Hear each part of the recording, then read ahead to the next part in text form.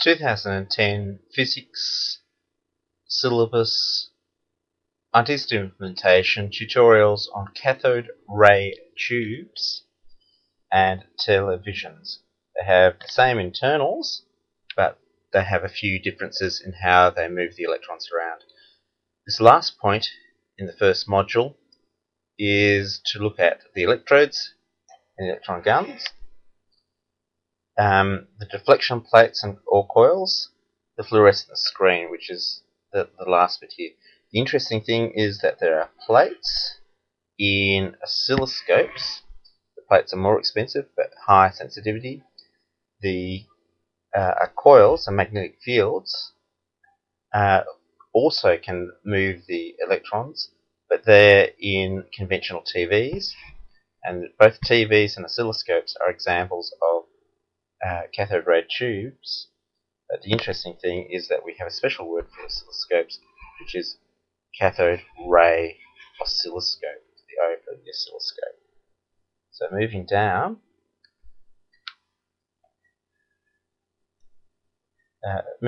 we have here a interesting picture of a cathode ray tube. It looks very easy to understand. However, there are some features which are not quite correct. They have the electron emitter shown as a heating element. Yes, it is a heating element, but it's not a coil. They also show the focusing through split cylinder. It's a split cylinder so you can see the electron going through it, but again, that's not correct. There's another component in here. The plates are reasonably okay, however, the motion of the electron upward motion of the electron would occur in here if those were positive ions.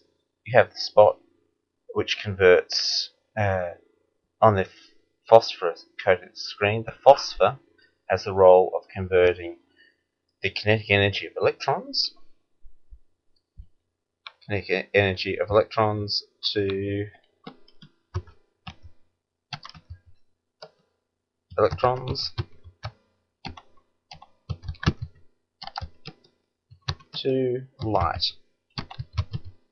So the electrons in the phosphor get excited to energy levels,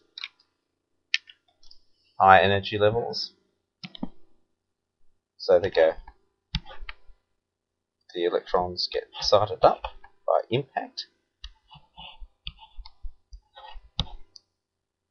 and then they drop down again, emitting a photon,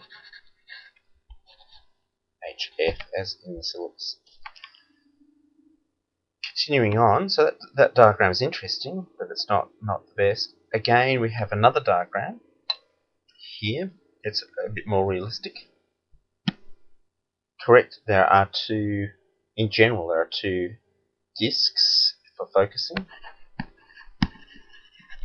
And a bit more realistic, they're showing the downward deflection, obviously with plus charges up here, deflects the electron to a point over here.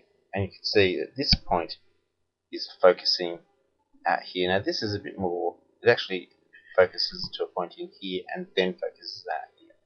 This is unrealistic. This is supposed to be the electron gun, again drawn for easy viewing, but the electron gun is a bit more sophisticated when you look at it. So these are the basic components: the electron gun and focusing electrodes. We'll read that section. First point, the second point, and the third point of the syllabus. Here's a more realistic picture of the electron gun. I've already drawn in here from a previous attempt at this tutorial the electrodes of the filament. The filament is similar to electric light bulb filament, a piece of tungsten, but it's a thin wire. It eventually does burn out like an electrode, and the wire is bent to experience a point of intense electric field around this area. So this heats up. You've got the heater power supply here, which is sitting at a separate voltage to the anode. This is the anode.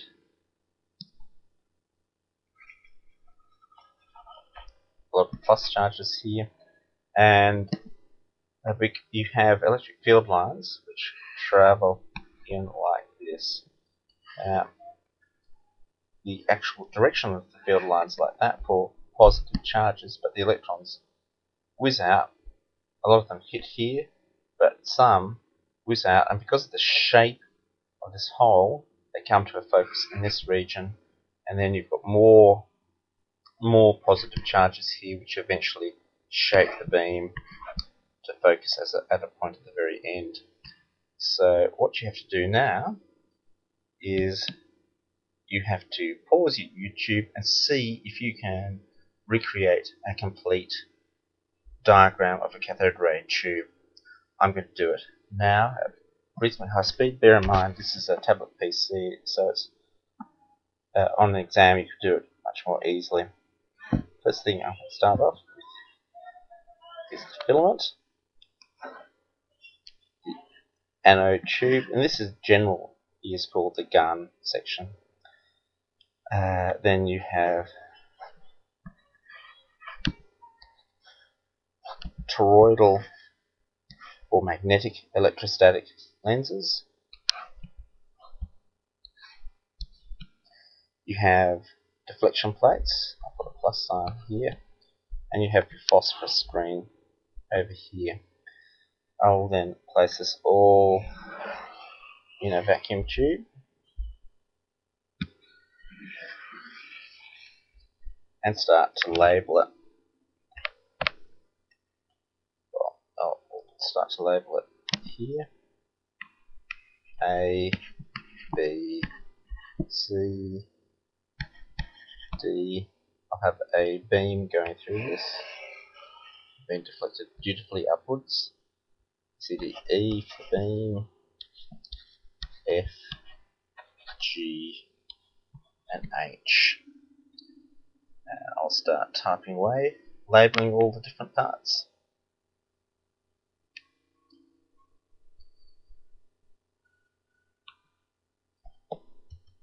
A is heated filament.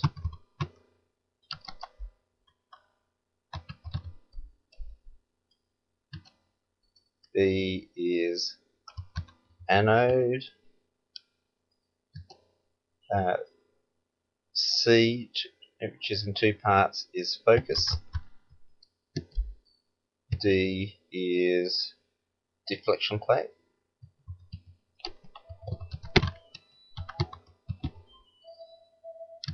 E is beam.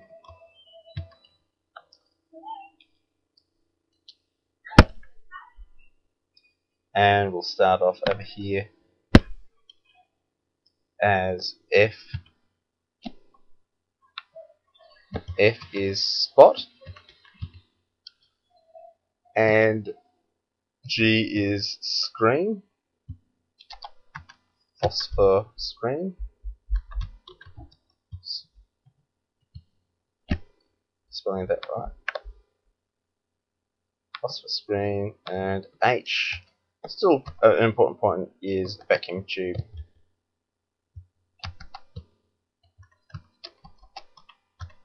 Enclosure.